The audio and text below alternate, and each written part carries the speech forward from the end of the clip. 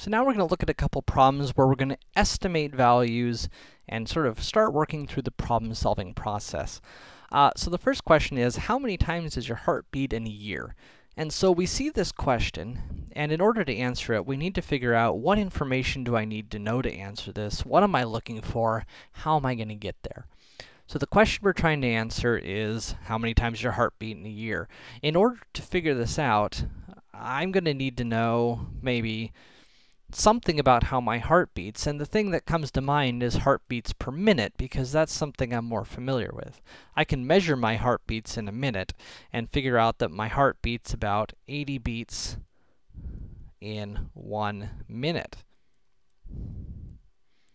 Yours might be a little different, but it's going to be somewhere around there. And then once I know that value, I could convert this into beats per year. And in order to do that, I just need some unit conversions. So I know that, let's see here, I want to get beats per year, so I need to get rid of minutes. Notice to get rid of minutes, I'm going to need to put them on the top here, so they'll cancel with the minutes in the bottom. So let's see here, I know that there are 60 minutes in 1 hour. I know that there are 24 hours in 1 day. And I know that there are 365 days in 1 year.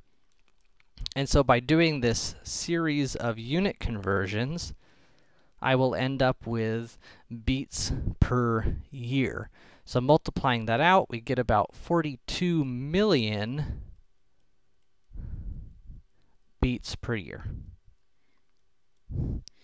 So your heart beats about 42 million times a year.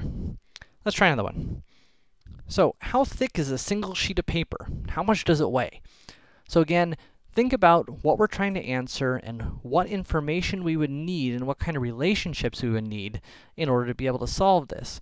So trying to measure a single sheet of paper would be hard, but we could think instead about something easier to think about, like a stack of paper. You've probably bought a packet of paper from the store before, or at least seen one. They're usually sold in what's called a ream of paper, which is 500 sheets. It comes in a little packet.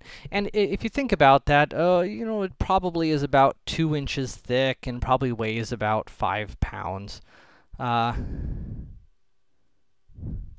And once we have that as a reference, right, now we can scale down these quantities.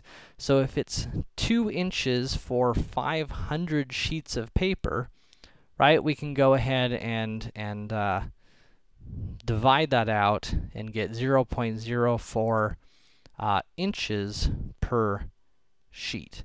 Likewise, if we've got 5 pounds for those 500 sheets,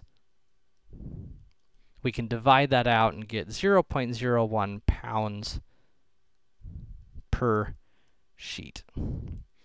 You know, and if you don't like pounds, we could also do a unit conversion here and say 16 ounces is 1 pound, and end up with 0.16 ounces per sheet, if you'd prefer the answer in ounces.